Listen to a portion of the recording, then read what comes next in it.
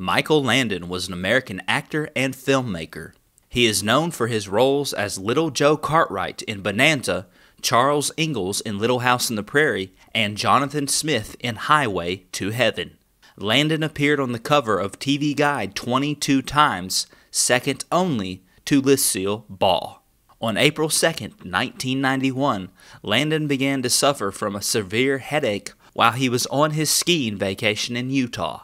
3 days later, he was diagnosed with a particularly aggressive form of pancreatic cancer, which had begun to impact the tissues and blood vessels around his pancreas.